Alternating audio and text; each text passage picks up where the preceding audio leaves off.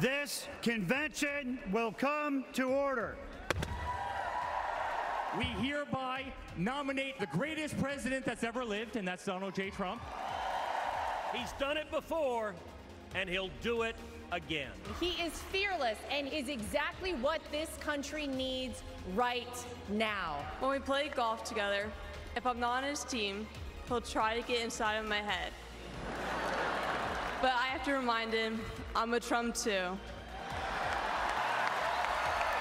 It's common sense versus chaos. It's strength versus weakness. Biden may have forgotten that our children died, but we have not forgotten. Donald Trump knew all of our children's names. We have another son serving in the Army, and we do not trust Joe Biden with his life. Because we have a country to save.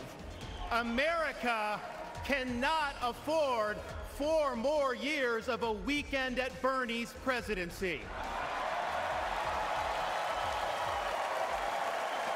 All Americans deserve a shot at the American dream. I never felt more free and more love for my country than I do now. I went to prison so you won't have to. Guess what? They did not break me.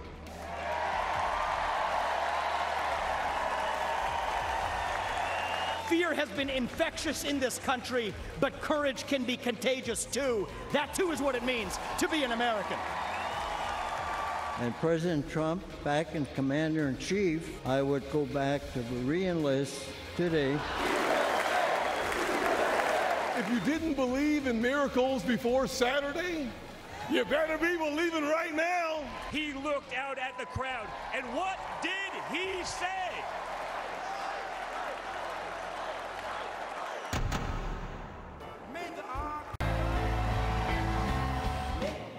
Could I have believed that I'd be standing here tonight? Now, I was lucky.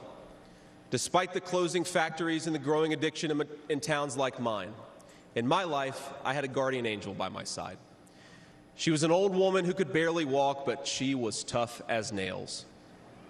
I called her Mamaw, the name we hillbillies gave to our grandmothers. She once told me, when she found out that I was spending too much time with a local kid who was known for dealing drugs, that if I ever hung out with that kid again, she would run him over with her car.